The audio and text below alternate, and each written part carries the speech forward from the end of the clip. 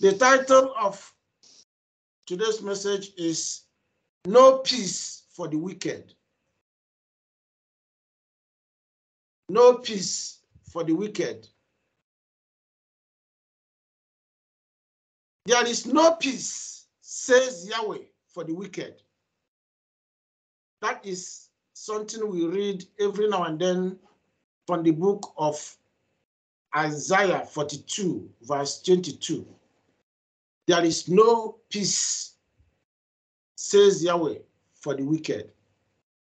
Now, let's look at the book of Genesis and Micah. These are two books that come from giant writers, prophets. Moses was called a major prophet. He was a leader. He knew it. He was with Yahweh. If you say anybody has seen Yahweh, but we know it's Yeshua Messiah, it was Moses. He saw it all. He knew it all. And also Micah. Micah wrote expressly from the spirit of Yahweh, and he spoke the mind of Yahweh to his people, even in the days of Israelites in their land, and also in today's Israelites that are in diaspora across the world.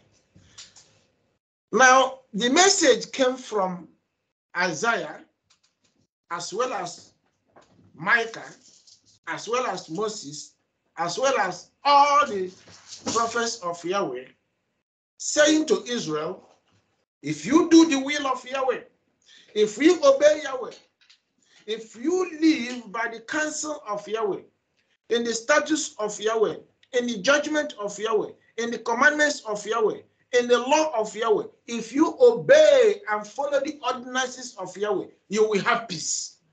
You have peace to yourself. You have peace in your land. You have peace wherever you go. You will be heard. You will not be tailed. You will aspire far greater than anybody will think of you, and even far greater than you can even imagine. Then, if you will not go the way of evil, if you will not live life of wickedness, peace and peace will follow you, and you will live in safety in your land. That is basically what all of them are speaking about.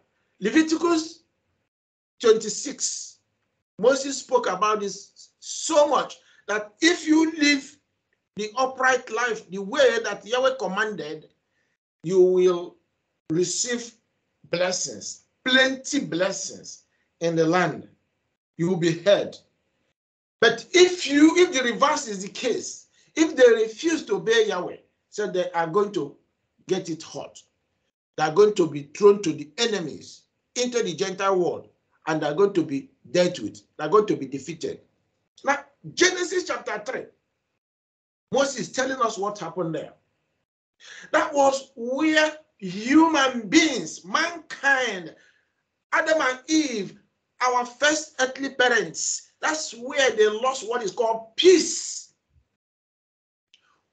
Once somebody loses the presence of Yahweh, once somebody remove himself or separate himself from Yahweh, the person goes or walk away from his peace. Yahweh is peace, just as we hear that Yahweh is love. If we remove ourselves from Yahweh or cause ourselves not to obey the word or the voice of Yahweh, then cause follow. And that cause is, it captures so many things, really. The cause that follow disobedience captures so many things. It captures all manner of damnation, all manner of evil that will go against the person. It captures including peace, eluding the person, affliction, trouble, sicknesses, pestilences, and consequently death. Now, Adam and Eve failed. If we read Genesis chapter 3, 1 to 19, that explains what happened between Adam and Eve. How Yahweh in chapter 2, 16 and 17 called them, keep my commandments, keep my law, keep my word, live in goodness of Yahweh, in righteousness of Yahweh, live upright way, don't turn yourself to evil. And the landmark was, say, do not eat from the fruit of the tree that is evil. If you eat from it, you will turn yourself to evil. Don't know evil. Don't go the way of evil. I presume Satan was hearing all these warnings. Satan knew that this is what is going to cause him to be perpetually under the feet of man. Man is going to rule him and control him. As a result, he plotted a way to circumvent the word of Yahweh, to make sure that man disobey Yahweh, to make sure man will not go the way Yahweh appointed him to go, that is to be obedient. As a result, man succumbed to the advice, to the instruction. It was advice, because Satan didn't force man to fall or to sin. But all he did was to trick him, cunningly trick him to dishonor Yahweh's word. As a result, man failed. Now listen to Yahweh. Genesis chapter 2, I read from verse 15. Then Yahweh spoke or took the man, Yahweh or the sovereign Yahweh took the man and put him in the Garden of Eden to tend and keep it. And sovereign Yahweh commanded the man, saying, of every tree of the garden you may freely eat, but of the tree of the knowledge of good, Yahweh gave him only one source of knowledge, good. And evil you shall not eat, for in the day that you eat of it, you shall surely die. So Yahweh gave man one source of knowledge, the knowledge of good. But he said there is a tree in that vineyard or garden or land that possesses two types of knowledge, knowledge of good and knowledge of evil. And this knowledge of good is called righteousness of Yahweh. That is the part of Yahweh. That is the way of Yahweh. This good, or the part of good, is what Yahweh constructed in the wilderness for them as law, as commandment, as his oracle, so that they should return to it.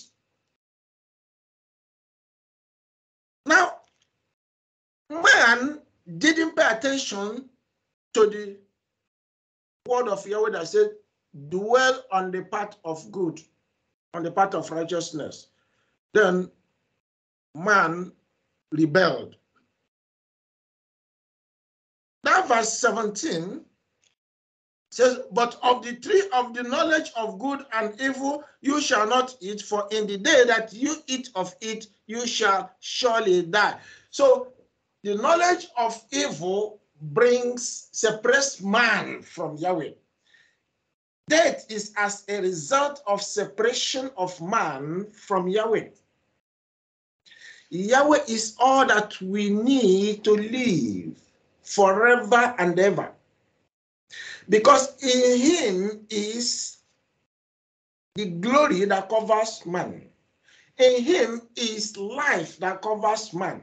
Bread that he gave man was not sufficient to take man through and through to eternity. Man was like a work in progress in the hands of Yahweh. So he was still dealing with man, working with man, trying to, at the end of the day, bring man to the position where he's going to live through eternity. But man was not patient enough, or man was not clear to follow the instruction Yahweh left to him. And as a result, he fell prey to the doctrine of Satan. And that chapter 3 is where it happened. We are told that Satan was very, very trickish person or spirit. So now the serpent was more cunning than any beast of the field which sovereign Yahweh had made. And he said to the woman, so Satan went through the woman, the weak vessel, so that he can upturn the man. Because for him going through the man, he wouldn't have succeeded. He would have found it tough. So the woman easily gave in, listened to Satan. And what was the project of Satan? The project of Satan was to cause them to eat from the fruit of the tree. Verse 3 says, but of the fruit of the tree which is in the midst of the garden, Yahweh has said, you shall not eat it, nor shall you touch it, lest you die. Then the serpent said to the woman, you will not surely die. Verse 5, this verse 5 is where Satan hammered human beings and caught human beings to follow his trajectory, to follow his evil way. For Yahweh, it says in verse 5, for Yahweh knows that in the day you eat of it, your eyes will be opened, and you will be like Yahweh, knowing good and evil. Does Yahweh know good and evil? Yes. But Yahweh limited man unto righteousness only, not on the side of evil, because man was still a work in progress. He will not cope. He cannot, be able to escape from anything. Anything that has to do with evil cannot escape. But there was rebellion. But somebody will ask, doesn't Yahweh know that man hasn't got the strength or the grace or the power or the enablement to overcome the evil and everything that is there? Man was a work in progress. Man must be clearly worked out to be outstanding. So Yahweh allowed him. Yahweh knew he would fall. Yahweh knew where he was going. But Yahweh had worked out the end of man. And that's why he said that he gave us the seed of the woman who had been with Yahweh from the beginning of times, even before creation. To do what? To save man. And by the time man will be completely, it's a long process man had to take for his complete redemption. Man didn't wait for Yahweh to finish the work he was doing. Then man failed. Yahweh allowed it to happen. And to prove Satan wrong still. To show to Satan that he has no place in Yahweh. That his rebellion, his disobedience, which was incurable, which he cannot do anything to help himself. That at the end of the day, Yahweh had given him opportunity and time and allowance to, make amends, but he couldn't, because he was leading himself to destruction. Satan was leading himself to destruction. So Yahweh allowed Satan and allowed man to slug it out. But Yahweh had the key, had the end result. He knew how to save the seed of the woman. And at the end of all this story, only remnant of the seed of the woman will be saved. And they will still represent mankind. And through that seed, the remnant seed, Yahweh is going to build the earth as he wants. By that time, easily, Yahweh will cut off evil. Yahweh will cut off Satan. Yahweh will cut off every temptation that had caused man to fall. And man will be empowered beyond any imagination. Man will be empowered, elevated, if not above angels, because they are going to be sons and daughters of Yahweh. So man is still a work in progress. So at this particular point, in verse 5, man failed. Now let us look at what happened. The separation that came, how man lost the glory of Yahweh, how man lost sanctity of life, how man lost his place in the garden, how man lost even his life temporarily, so to speak, because Yahweh gave a clause in verse 15. There is a clause there that Yahweh was coming to redeem man so that the trouble of eternal death will be removed from those that will believe his word. It's still his word.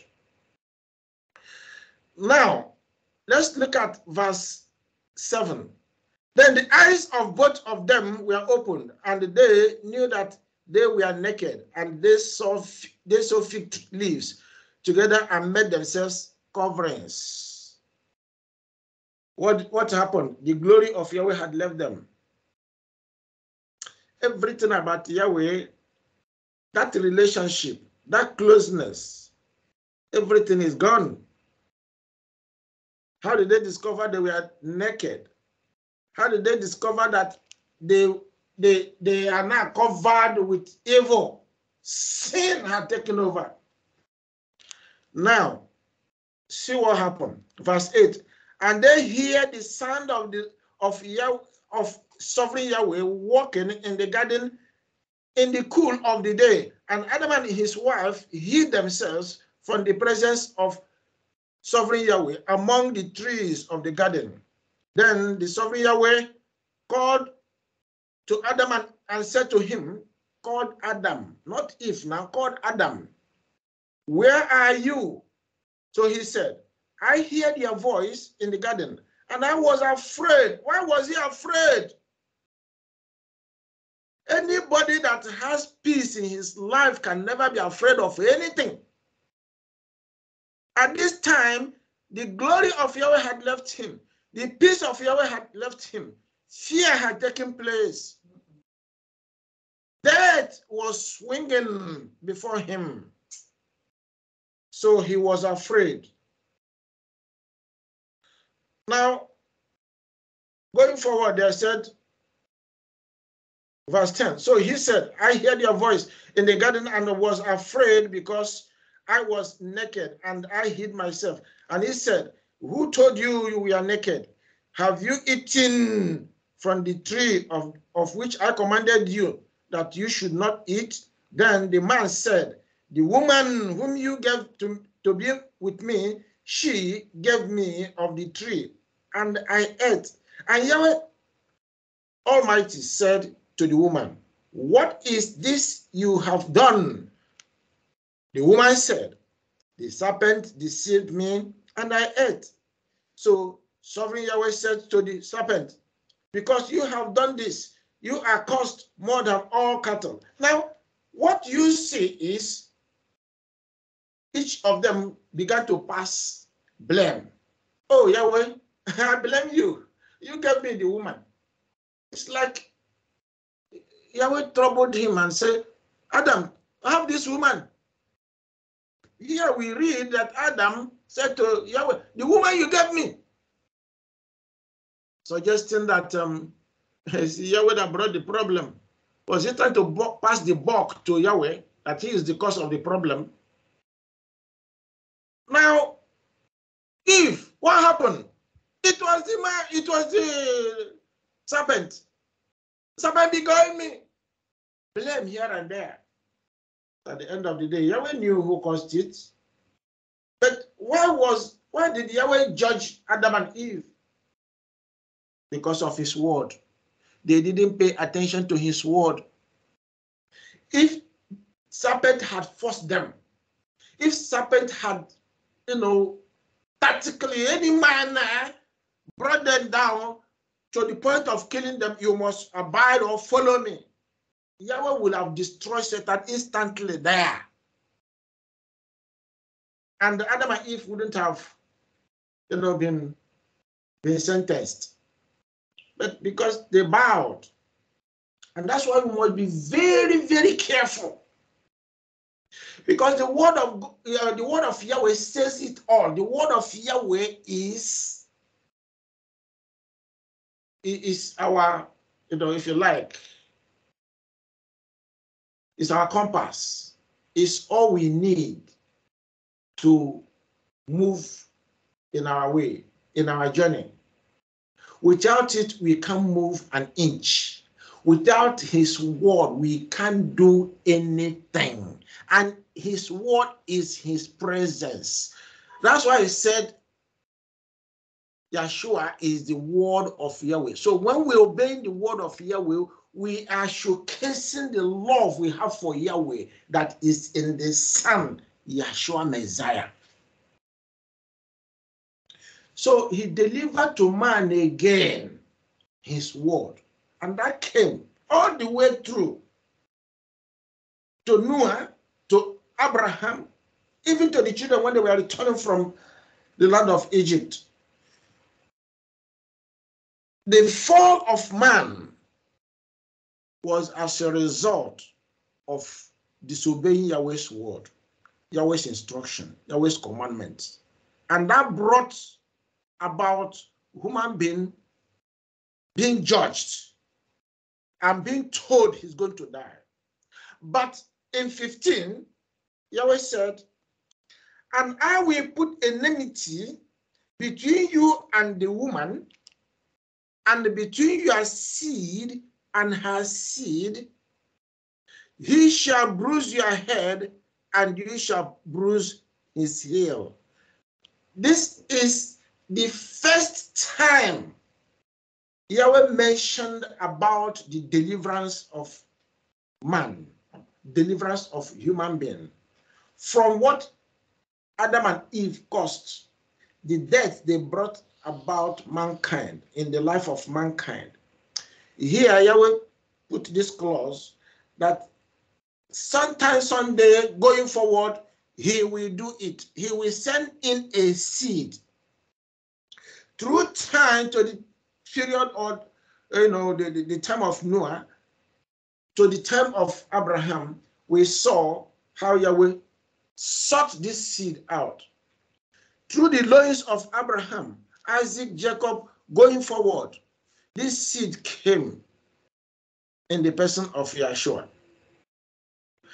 And Yeshua came, preached the same gospel, preached the same message of the kingdom, message of the word of Yahweh, for us to eat the word, heed the word, listen to the word, live in the word. But ask me today, what happened in the time of Adam, the time of Noah, the time of Abraham, is still what is happening today. It is even worse today. Israelites don't know who they are. Today, Israel, the worst thing is that they don't even know. They've lost their identity. They rejected their Messiah and flung to the Gentile Messiah, worldly Messiah. And this is, found in different religions. These Messiahs are found in different religions. Because Satan used what is called religion, worldly religion, to do what? To cause more or serious evil that brought people completely away, took people away from the truth, from Yahweh. And as a result, Israelites are wallowing in darkness. Israelites are groping in darkness, in pain, in trouble. And the word of Yahweh says, anybody that destroys the word of Yahweh is wicked. And the person will not have peace. Because to every evil person, wicked person, there is no peace. Because Yahweh is not in him. Yahweh is peace. Yahweh is not in the person. In Genesis 11, 4-9, let's look at Genesis 11, 4-9.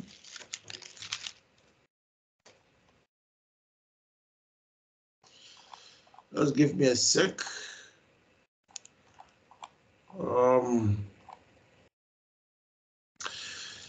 Now let's go through that. Genesis 11, 4-9. They said, come, let us build for ourselves a city and a tower whose top will reach into heaven, and let us make for ourselves a name. Why name? They want to make themselves a name. This is forsaking Yahweh. What about the name of Yahweh? What of the glory of Yahweh? What of the presence of Yahweh? No, they want to create a name, create a people, create themselves the world of their own. We want to live outside Yahweh. We want to separate ourselves from Yahweh. This is the beginning of Babylon. This is where Babylon that we talk about in Isaiah 47, Jeremiah 50, 51, and so many other places. This is where it began. This Babylon of old today is still very, very much out there, even in America. Though Babylon is everywhere, all over the world, because they have all the instruments of Babylon working in their nation, in their country, through which they govern themselves. Their rules and their law are applying. Now, they want to make themselves a name. Otherwise, continue. Otherwise, we will be scattered abroad over the face of the whole world, the whole earth. That which they feared came upon them. Because at the end of the day, this Babylon now spread all over the world. Yahweh came down to see the city and the tower which the sons of men had built. Yahweh said, behold, they are one people, and they all have the same language. And this is what they began to do. And now, nothing which they propose to do will be impossible for them. Come, let us go down, and they are confused their language, so that they will not understand one another's speech. So Yahweh scattered them abroad from there over all the face of the earth. Yahweh scattered them because they were united in the same and one crime, to disobey Yahweh. So that was the common language they had. Not that the language of Hebrew or whatever language that was there is specifically what is being mentioned here. No, the language, the common language, the oneness, to make a name, that common ideology, that one way which Satan has shown to them that is evil, that is what they know. A common language was in their brain, in their heart, in their spirit, in their mind to do, to act out, to be against Yahweh.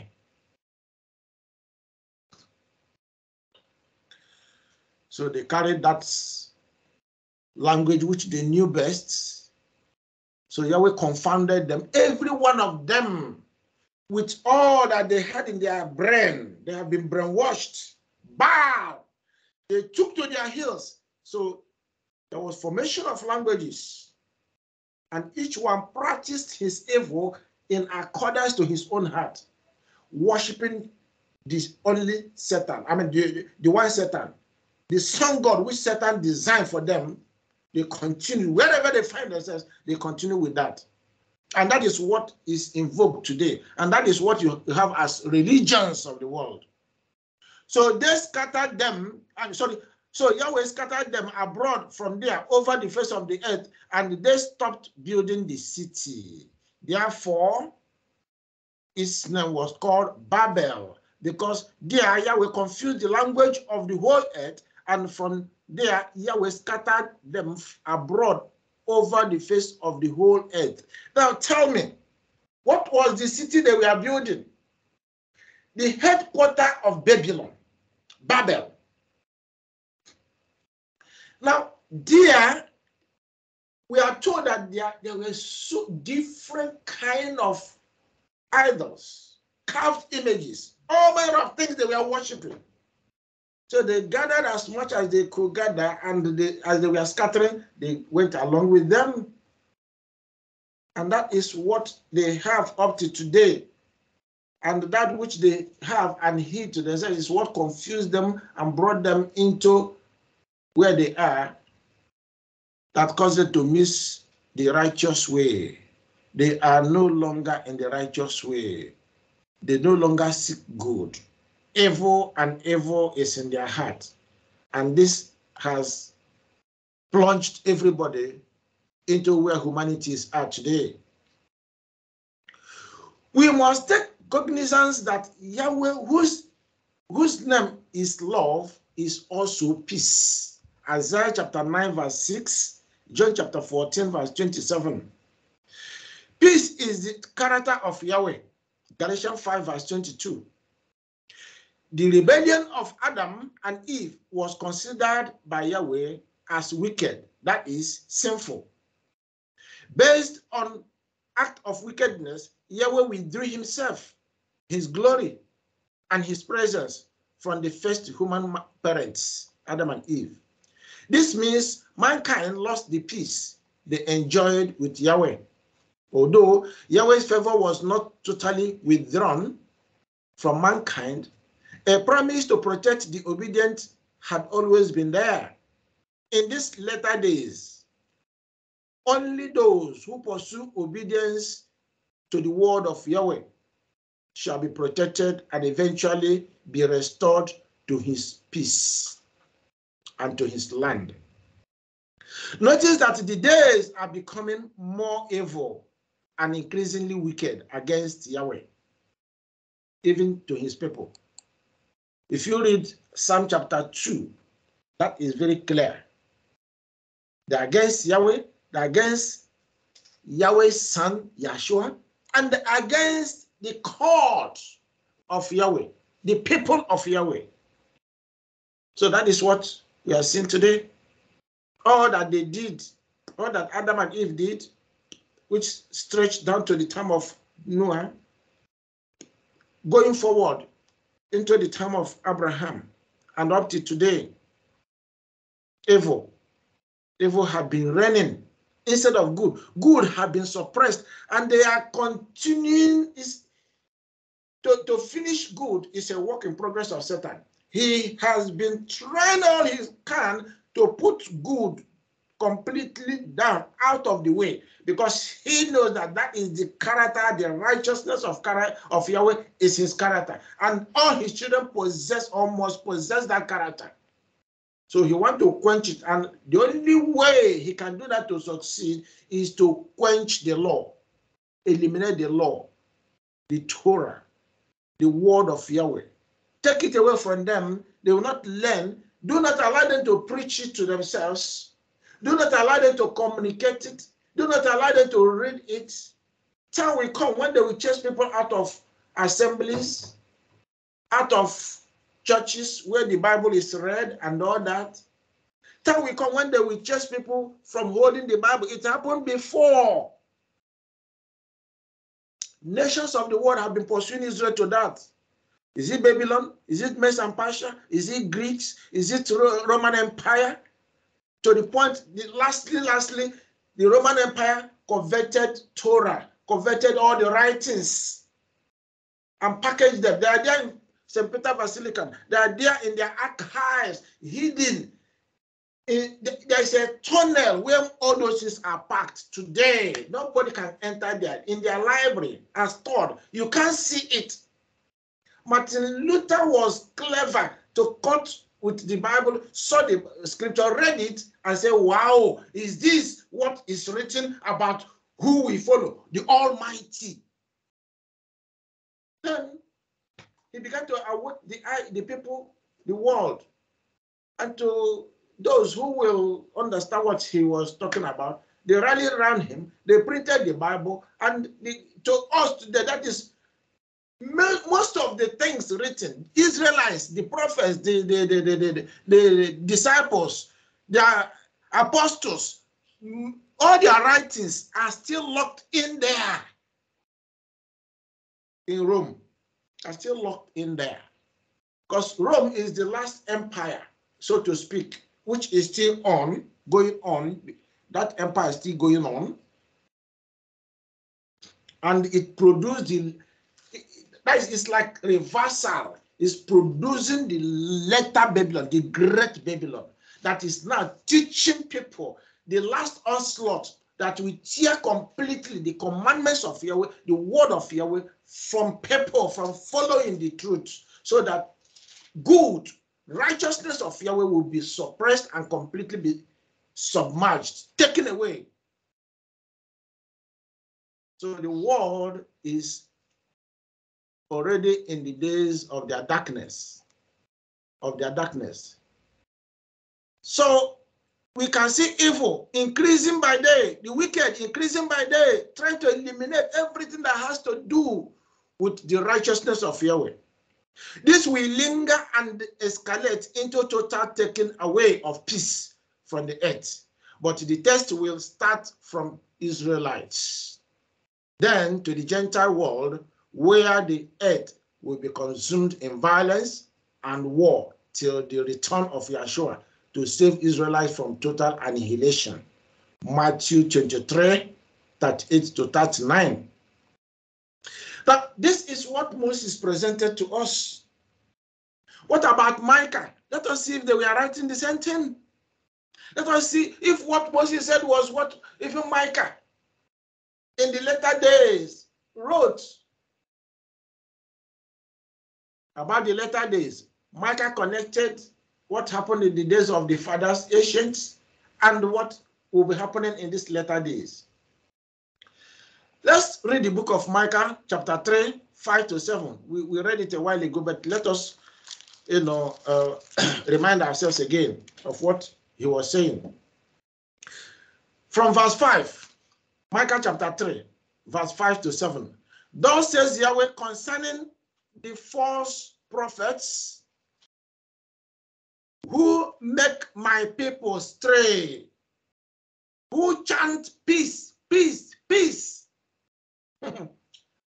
Anybody who will ask for peace, look for peace, must ask, where is Yahweh? What peace are they asking about? Yahweh said, put your eyes in my word, put your eyes in my instruction, do them, then you will find me. I will be with you. I will keep you safe. I will walk with you.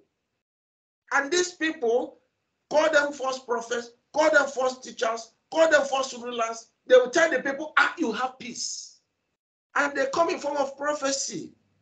At times they come in form of fortune telling.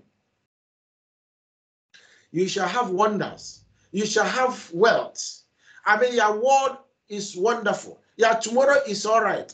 There is peace all over you and all that. When there is no peace, because they don't have Yahweh. Just get what Micah is trying to present here. Listen to him carefully. Why they chew with their teeth, that is, cause violence, trouble, war. But who prepare war against him, who puts nothing into their mouths? Therefore, you shall have night without vision.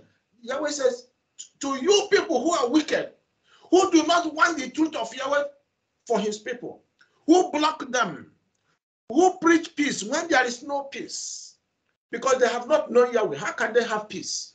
He said, you are going to have trouble. There you shall have night without vision, and you shall have darkness, that's obscurity, trouble without divination, that is prophecy, prediction, foretelling. Yahweh said he's going to take all those things that we are doing that time, and even today and tomorrow, he's going to take them away. Those who are so-called false prophets, they are in trouble. They are in for trouble, no matter what they are doing. The sun shall go down on the prophets, and the day shall be dark for them. So the seers, that's the prophets, diviners, fortune tellers, shall be ashamed, and the diviners, that's the psychists, mystics, spiritualists, all these people that brainwash the people of Yahweh, shall be abashed, embarrassed, and shamed. Indeed, they shall all cover their lips, but there is no answer from Yahweh. Yahweh will not answer. No, time will come when Yahweh will lock up what they are saying, even the force they are presenting, the wickedness they are bringing. Yahweh did it in Egypt. Yahweh did it in Babylon. Yahweh did it in the land of Israel. In this latter days, he's going to do it again. He's going to catch up with their devils, with their demons, with their spirits, which they connive with the wood and stone they serve. He will block their mouth. Those prophets will see nothing. They will hear nothing. And that will be their end. And they do that with reasons, so many reasons. We are going to read, Micah is going to tell us the reason why they do what they do. How do these false preachers have their way to deceive the innocent? They use the powers of devils, demons, and all manner of spirits, which they invoke from Satan. They seek power from satanic forces to achieve their evil gains. In these latter days, Yahweh promised to fight these wicked false pastors, false prophets, false evangelists, false teachers, false rulers, false leaders, who manipulate people with powers of witches, wizards, or sorceries, soothsayers, etc., who dedicate their works to pillars of wood and stone and to entities they do not know. Now, Micah continued. In Micah, let's look at verse 10.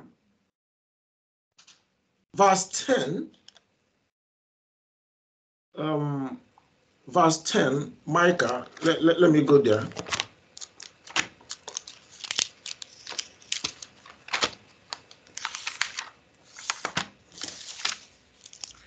Micah chapter 10.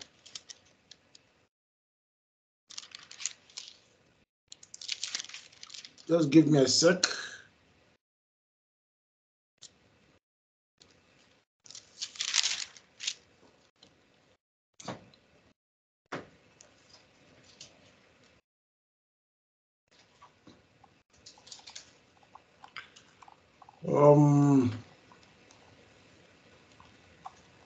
Just trying to figure out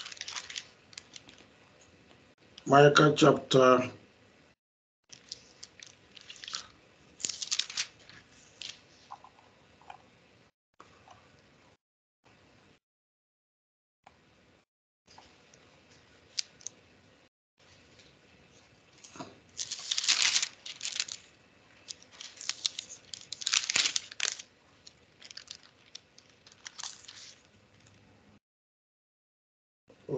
Just give me a sec. Trying to figure out where Micah himself made this pronouncement.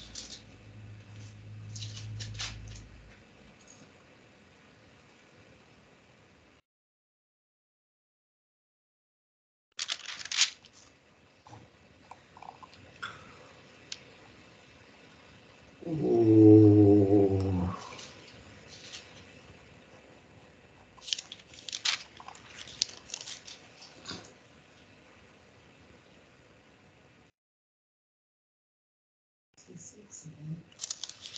Now I'm coming.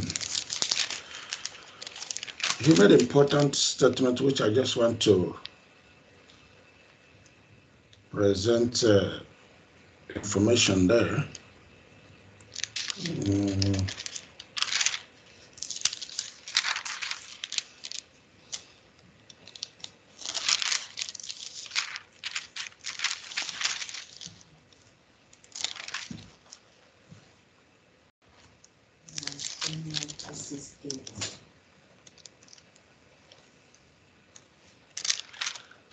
Well, I will try to get the Bible. I jotted something down there. It said, and it shall be in that day, says Yahweh, that I will cut off your horses from your midst and destroy your chariots. I will cut off the cities of your land. This was when, apparently, when they were in the land of Israel, he made that. But all that statement was to say that, when we connect it to what he was talking about, how he's going to zero into the latter days. He's talking about pulling out vengeance against his people, because they're going to be in the realm of wickedness apparently that's chapter 5, Micah chapter 5, verse 9,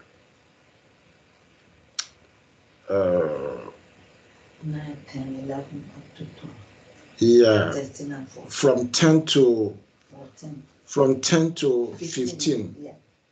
Now, if I may read verse 13, I said, your carved images I will also cut off, and your sacred pillars from your midst. You shall no more worship the work of your hands. Now, let's be clear. Let's absolutely be clear.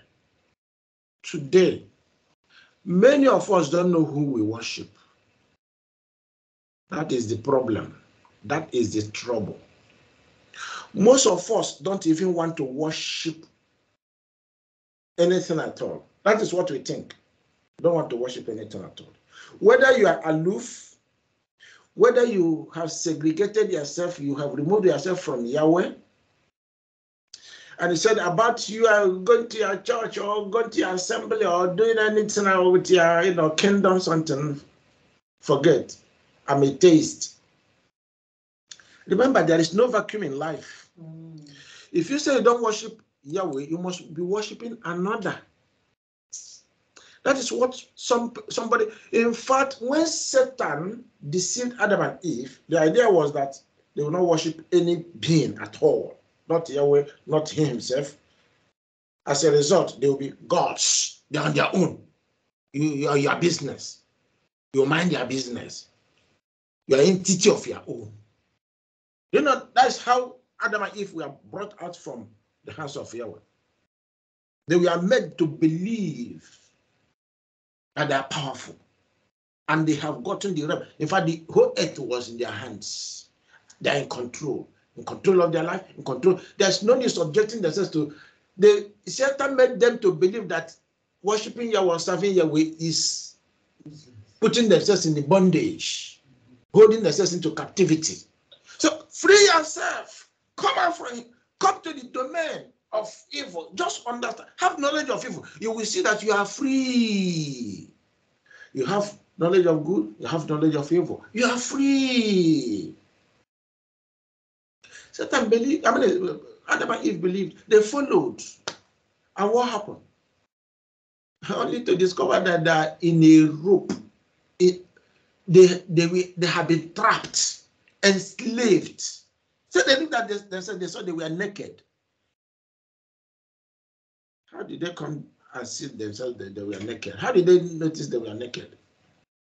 They have been trapped. They can't come out of it. They can't reverse what they saw. So as a result, they had to bow to Satan. So whether they do daily worship, weekly worship, monthly worship, or whatever worship, their life is subject to Satan.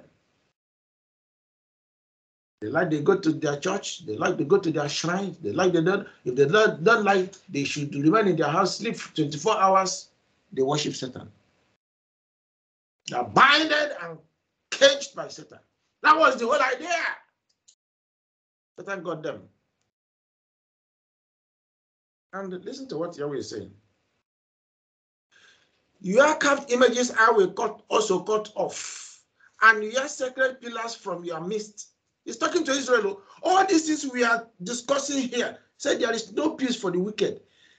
Yahweh is talking to Israel. He's not talking to the Gentiles, so just get that clear. Now he said, You shall no more worship the work of your hands. It didn't say work of Satan's hands. Work of your hands. Because human beings have been given the leverage by Satan to do whatever pleases him. And at the end, because the glory of Yahweh is out, the presence of Yahweh is out, man then was on his own, following Satan, Satan roping him, enticing him, veiling him. Now man become property of Satan. So whatever he does it to the glory of Satan.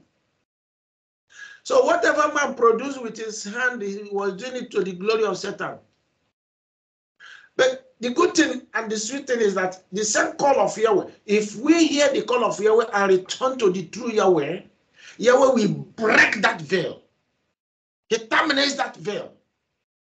Otherwise, you can't return to him. Otherwise, you can't cross. 2 Corinthians chapter 4, verse 4, we are told that Satan is the God of this world that veil them, envelop them, cover them with his veil.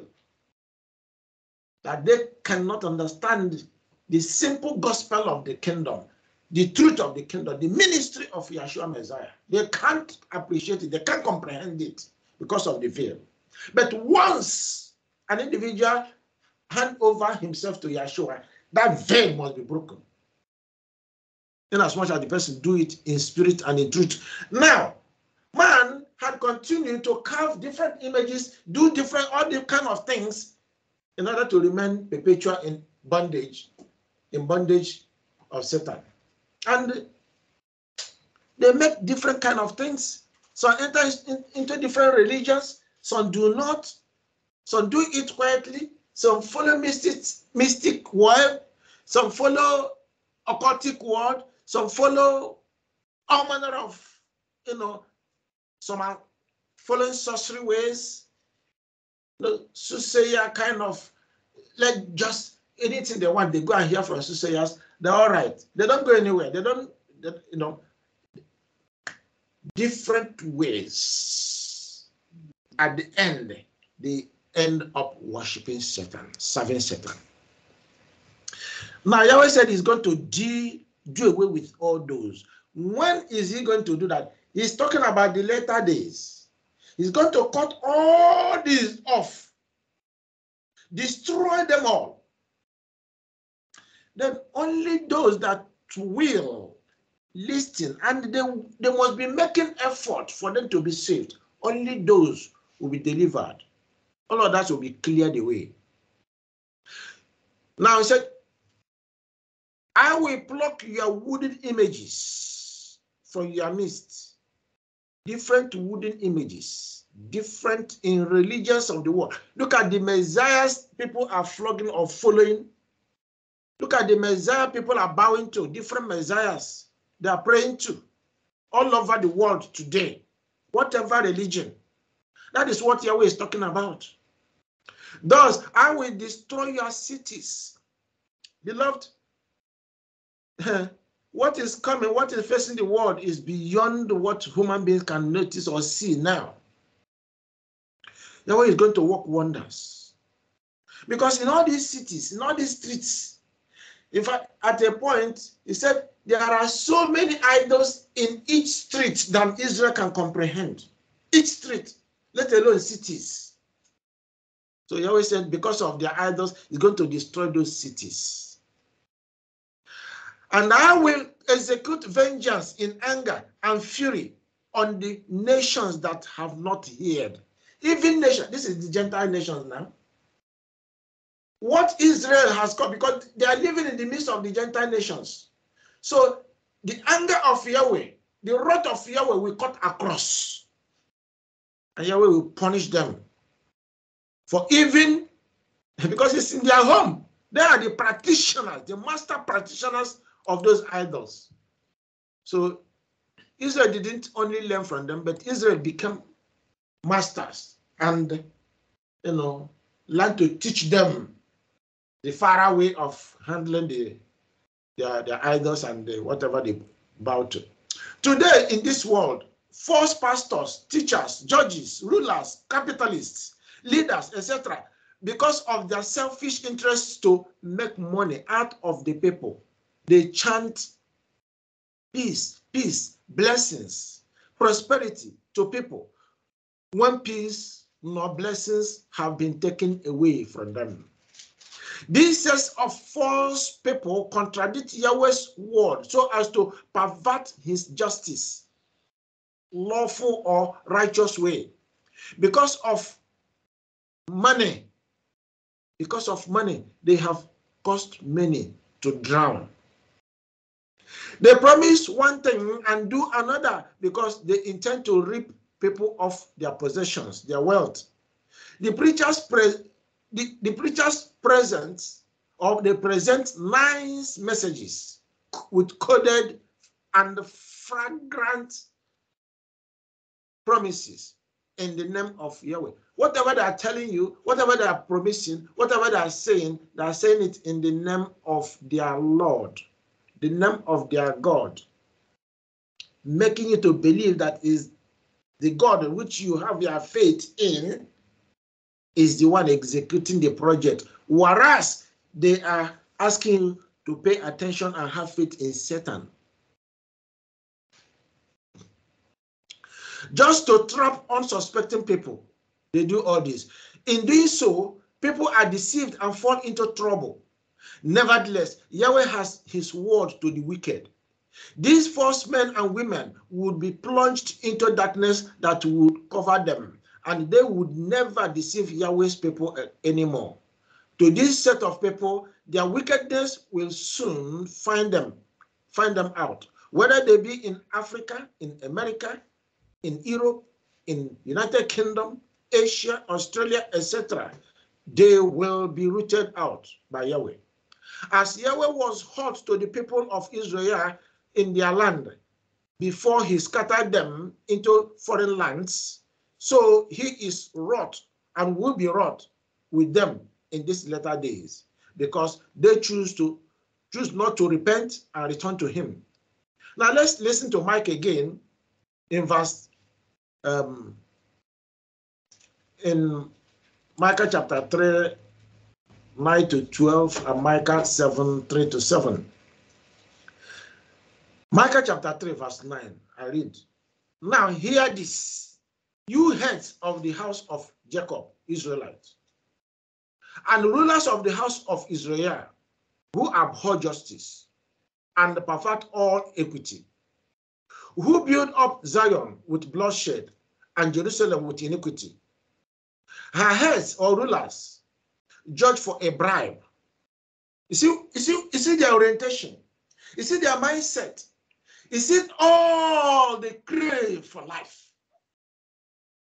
Money, money, money, money, wealth, wealth, wealth, wealth. This is the cause of the whole trouble. Whether they are leaders, whether they are rulers, whether they are globalists, whether they are capitalists, whether they are pastors, whether they are, in as much as they are fake, they are false. What they go after is wealth, possession, and money is the root of them all. Verse 11, her heads, rulers, judge for a bribe. Her priests, pastors, teach for pay. And her prophets divine for money. Yet they lean on Yahweh and say, is not Yahweh among us? Now we put it in a very straightforward way, because here Micah is telling us that Israelites are supposed to be worshiping Yahweh. So they allude everything to Yahweh, but indirectly or in the heart of Israel, they are worshiping another.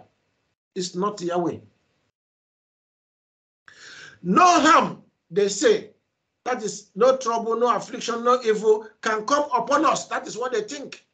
Therefore, because of you, Zion shall be plowed like a field. Jerusalem shall become heaps of ruins, and the mountain of the temple like the base hills of the forest. So it says, even Jerusalem of today, wherever it is situated there in the Middle East, they call it Middle East, that land of Judah, that place will be plundered in the future By the time the enemy will take possession of everything and overturn truth, good will be put down, truth will be put down, righteousness of Yahweh will disappear, so to speak. Then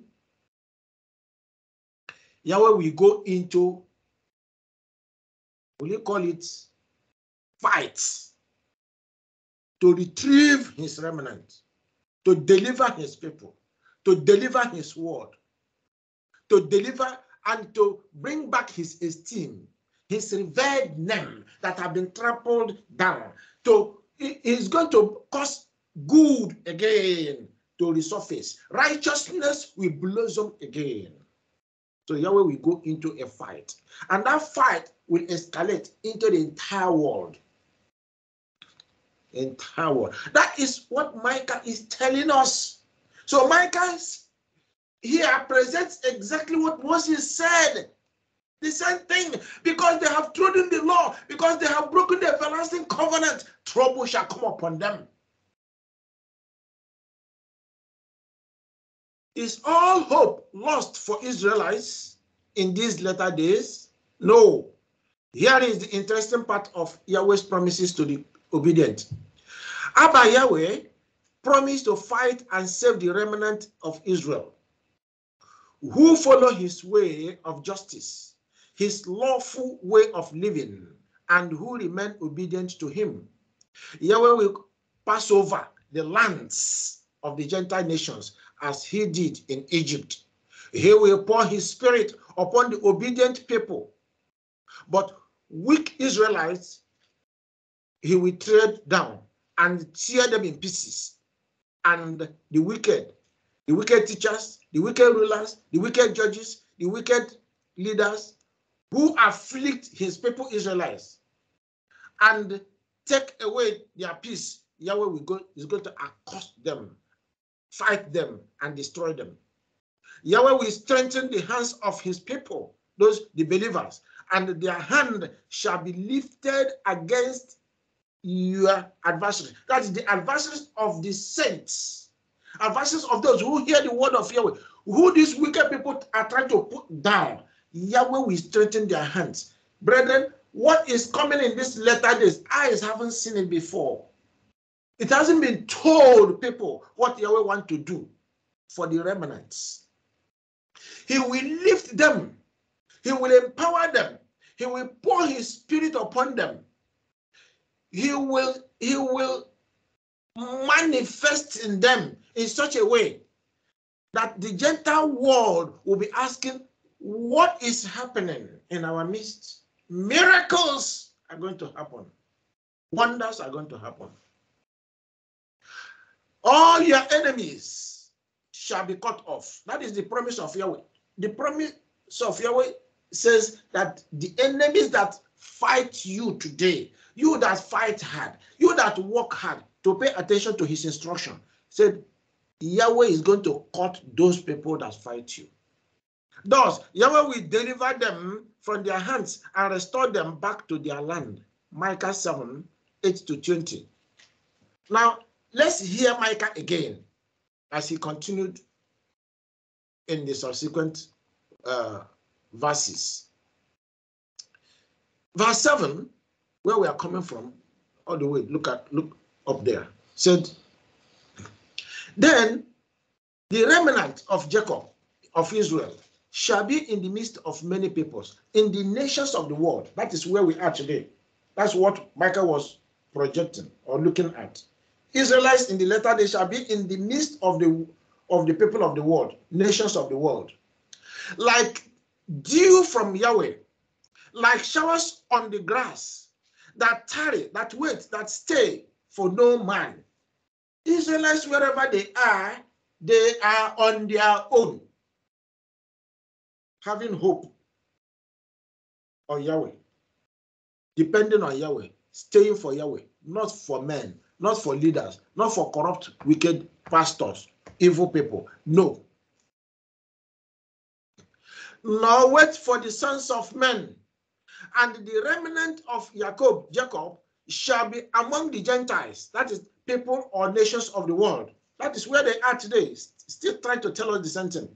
In the midst of many peoples, like a lion among the beasts of the forest, like a young lion among flocks of sheep, who, if he passes through, both treads down and tears in pieces, and none can deliver. Yahweh is going to empower. That's what I was saying earlier, that Yahweh is going to empower Israel so much so. In fact, Joel also mentioned this, that Yahweh is going to pour his spirit upon his people. That's where the people are going to be activated. But his people is going to be powerful, so anointed. That's why we have to train our tongue, our mouth, beginning from now. Because those whom Yahweh will pour his spirit are going to be upright, they are going to be obedient, they are going to be diligent, doing what Yahweh asked them to do. Instruction must be abided to. But he said, who, if he passes through, Yahweh is going to pass through, like in Egypt, he's going to pass through.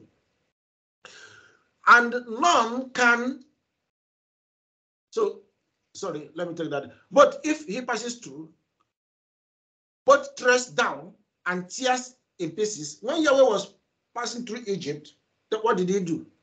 He treads down and he tore in pieces all that he pointed out that were against him. He destroyed them. And none can deliver.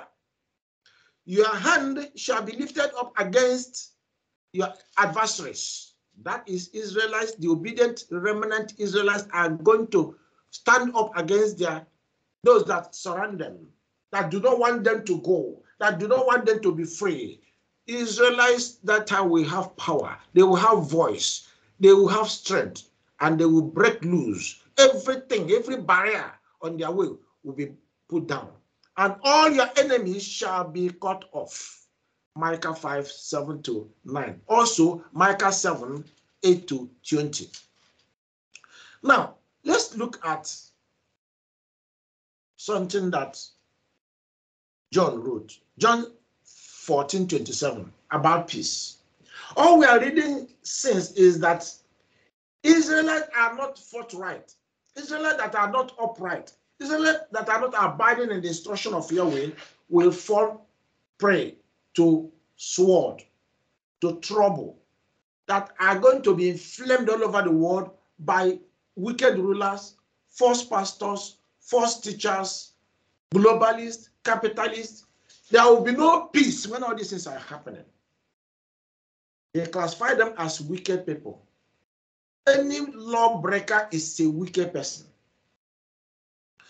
So Yeshua said in John 14, 27, peace I live with you, my peace I give to you. Not as the world gives do I give to you. Let not your heart be troubled, neither let it be afraid. This is where we have draw our joy, our peace in Yeshua. Looking unto him, believing that he's there with us, believing that no matter what happened during the COVID, all of us that were with us, marching together, we are crying to Yahweh. We told Yahweh, he knew, he saw it, and he told us something like that. It's just a sign. The major things are coming. But Yahweh knew it in advance. So when our cry wasn't falling to him, it wasn't something that he didn't know. So he protected us. All of us that we are sincere to his word never had the vaccine. We are saying that taking vaccine is not good. No, we are not saying it's bad to take vaccine. Not at all. But the truth is, because in this latter days, we shall learn to remain in the word of Yahweh. The word of Yahweh is our healing balm. It's our vaccine. The word of Yahweh.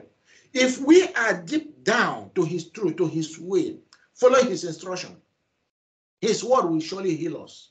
That's what he's asking us. And we should start learning to trust him, to depend on him. Because when the trouble will be down everywhere, people may not even see the vaccine. People may not see even drugs. Doctors may not be there. Nurses may not be there. Today, nurses are becoming scarce. A little of COVID that happened everywhere. Nurses are scarce. Doctors are scarce. Even it cut across all scales of human labor somehow. I don't know what happened. Could it be that those people died, or many people had died? Today, I and my son, we are talking about, those who are training people to drive, drivers, instructors, driving instructors. In as much as you can find them to coach you or train you, for you to go for the exam today is difficult because those who are preparing the exams are scanty. There are many. There are backlogs out there. Why is it that there are backlogs? So many things you have backlogs. COVID brought so much trouble. Today, look at prices everywhere, skyrocket all over the world. But major trouble is coming. So if we don't know or learn how to depend on Yahweh today, follow him, follow his instruction, how can we survive when the trouble ensues all over the world? So Yeshua said he's our peace. The first thing that happens to any man when trouble of anything that brings fear drops close to him or her or in the environment, if the person don't have peace, the person will either be screaming or be shouting or be running helter-skelter. Fear will catch up with the person, and the end result, one who may not know where the person will land. So he is our peace. In the midst of trouble, anywhere, any place, if you remember that Yeshua is there, Yahweh is your covering. No matter what is happening, you'll be smiling. Yes, even in the midst of trouble, you'll be smiling. And somebody will be asking, are you okay? Are you all right? Because you have the peace of Yahweh, the joy of Yahweh, the Spirit, the fruit of the Spirit is going with you. Now, when we look at how this peace will be taken away, because peace will, at the end, there will be really, really proper taking away of peace. Revelation 6 verse 4 provides answer to that. It said, when he opened the second seal, I hear the second living creature saying, come and see. Another horse, fiery red, went out, and it was granted to the one who sat on it to take peace from the earth. Peace will be taken away, brethren. Peace will be taken away. And that people should kill one another. When peace goes away, there will be hatred. Hatred will escalate. Trouble will escalate. People will hate one another to the point of killing them. Any little thing we cause the spirit of Satan to equip somebody with arms to kill, to murder, to destroy. And there was given to him a great sword. What is sword for? Is it not for murder? Is it not for killing, for destruction?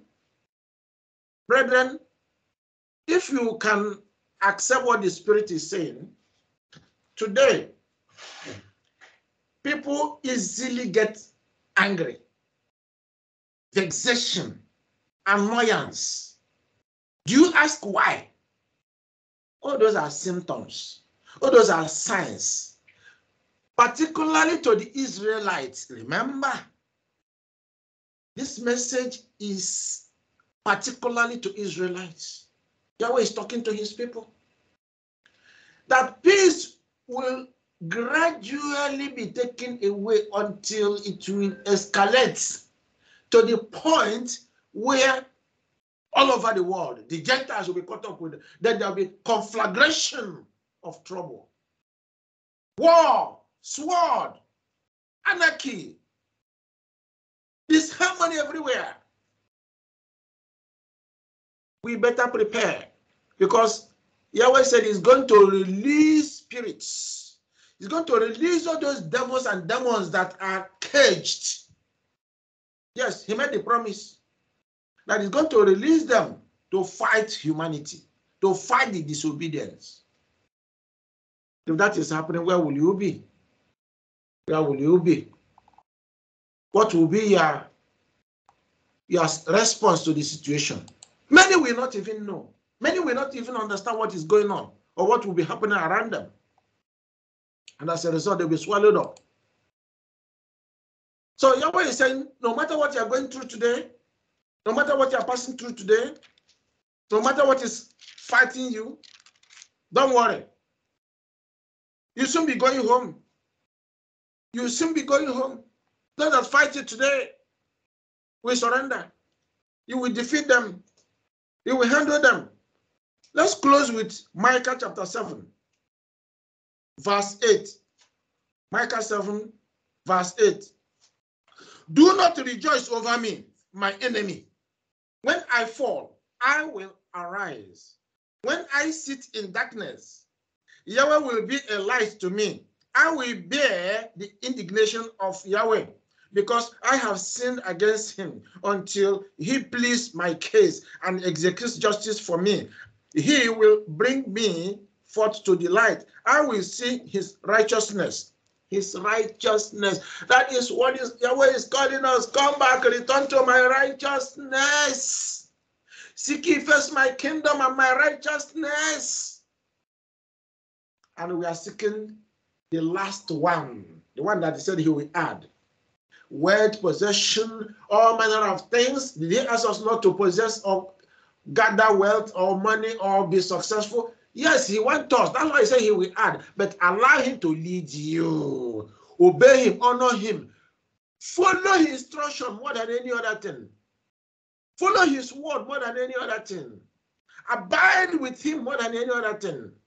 Then he will help you. You will be successful. Afterwards, obeying the law, the Torah, is the way to prosper, is the way to be successful, is the way to, have a good life, is the way to live a safe life, is the way to live and live above others. Yes, living above others is not to own the whole world. No, you have sound life, sound mind.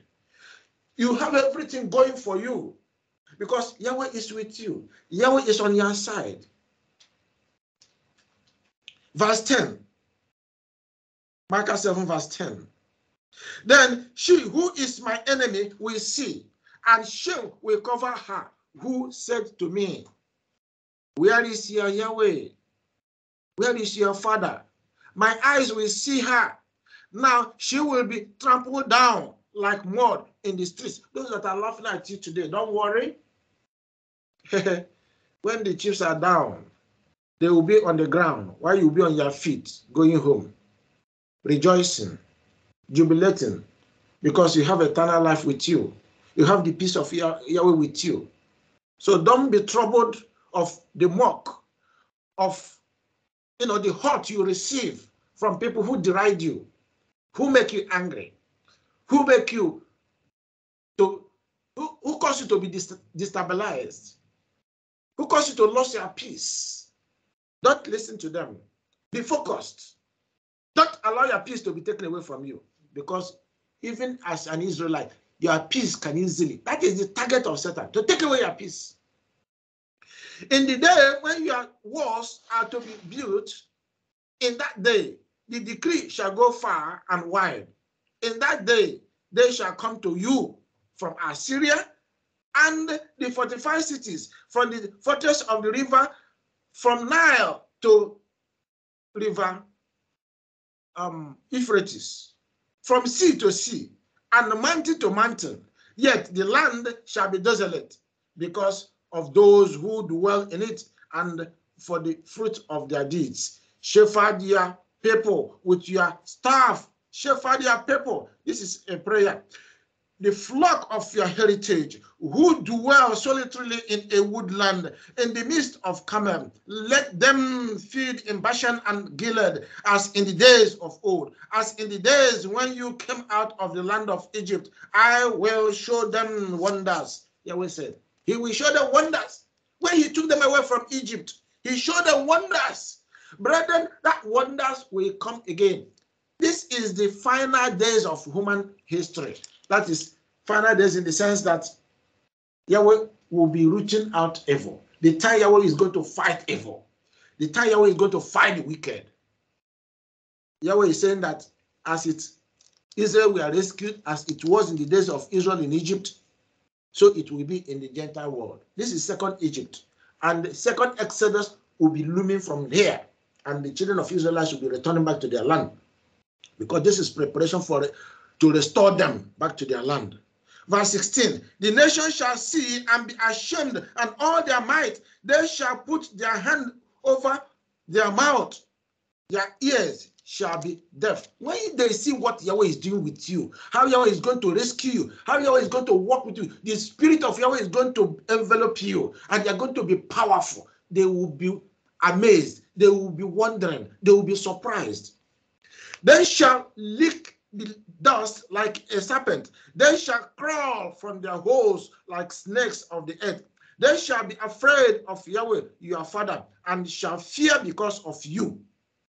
Who is Yahweh like you? Who? No one. Pardoning iniquity and passing over the transgression of the remnant of his heritage. He does not retain his anger forever. At this time, Israel will be enjoying Yahweh, because Israel, the remnant, is talking about the remnant, not the whole population of Israel that are wicked. I mean, the massive population that are wicked. He's talking about remnants amongst them, amongst the major the population of Israel. Because he delights in mercy, he will again have compassion on us and will subdue our iniquities. You will cast all our sins into the depths of the sea. You will give truth to Israel, Jacob, and mercy to Abraham, which you have sworn to our fathers from days of old. Yahweh will remember the covenant, the promise he made with the fathers of old, when he will be achieving this assignment, when he will be achieving deliverance, when he will be achieving restoration, when he will be giving Israelites back their, their peace. Are you ready? Are you going to be part of it? Are you going to endure to overcome? Because a lot of rubbish is going to be thrown at you. It can come from yourself. Once peace can be taken away from the individual himself or herself, Satan will come, his spirit will come in different ways to take away. Most times somebody is angry without a cause. You'll be asking, where is this anger coming from? For not just cause. A little while you are making mistake, a little while you are, saying all manner of things. You are fighting somebody is fighting you. Watch out. Satan's spirit is enveloping the earth, and they are troublers of children of Yahweh. They are spiritual. They are working hard. If they are using human beings also to cause the children of Yahweh to gnash their teeth, to be angry, to cause even confusion to themselves and amongst others. So we must be very careful. We must learn to understand the time we are. Everything is being turned upside down. Satan is thinking he's achieving his cause, his agenda, that is getting human beings, roping human beings, tying human beings to himself. But he has failed. He has failed before he started. But you that know the truth, understands this truth that Yahweh is passing on to you, why not to hold it, take it and run with it, and never look back? Don't allow anybody to frustrate you. Don't allow anybody to stop you. Don't allow anybody to take your salvation or your crown. So do not allow anybody to take your crown. This race is not for the swift. It's not by your power. It's not by my power. It's not by power of anybody preaching to you. It's by his power. And that is why I said, Israel, in this latter days, we look unto him, trust on him, and wait for him. Wait for Yahweh. And you will be restored. You will be blessed. You will receive your crown. And nobody will stand against you when the trumpet will sound. Or even before then, when Israelites will be returning to their home, you'll be part of it. I will be part of it. May Yahweh bless you. Father, give us heart to hear him. Father, give us spirit to obey him. Father, give us the willingness of heart to keep to his word every time. In these latter days, Father, fight for us, rescue us from affliction, from disharmony, from pains and weariness of heart. and cause your peace to return to us as you restore us back home, even in the land that was promised to Israel, to Abraham, to Isaac, to Jacob, to Yeshua Messiah. Father, may this be our portion. In Yeshua's name we pray. Hallelujah. Hallelujah. Hallelujah.